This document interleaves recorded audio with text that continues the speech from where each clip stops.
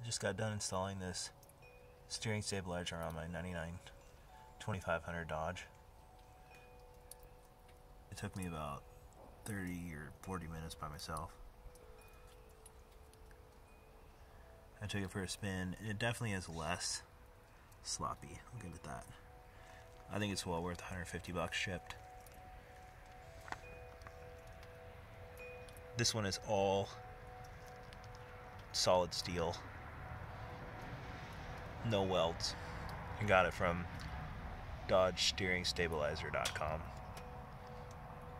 Made it here in the US and included the bolts and the bearing and everything. I just used some blue Loctite and some anti-seize there on the pitman arm nut.